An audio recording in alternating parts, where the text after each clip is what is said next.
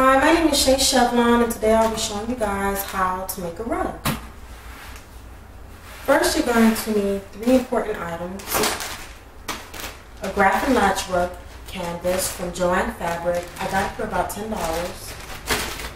You're going to need a scissor, like every craft project you need, and you're going to have to choose the type of fabric that you're going to use. I chose a jean fabric that I found at a thrift store somewhere, and I had soaked it in bleach and I let it sit for about a minute or so, and then I washed it out. And after that, I had cut my jean fabric into a lot of different strips, but the main length that I needed was 3 inches long and 1 inch wide. After you do that, what you're going to do is grab your canvas. Let me spread it out like this. You get close to the camera. You're going to go underneath and stick one end in the square and the other end in the other square. Just like that. And you're going to go ahead and tie a knot. Now, while you're tying this knot, you have to hold on to it firm.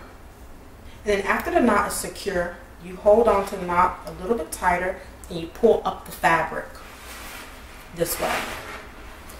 Therefore, it'll give you that fluff that you need. Okay?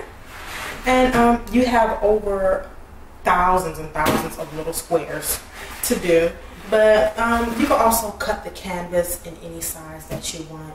I mean, if you're just making it for a friend, for a door, for a front door rug, I guess you'll cut it a little smaller, but I'm going to make a huge one.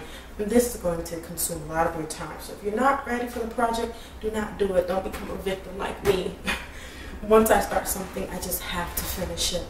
So if you have any questions, you know, get me on Instagram, Facebook, or Twitter. I make a lot more things. Back here's an art piece that I made out of newspaper.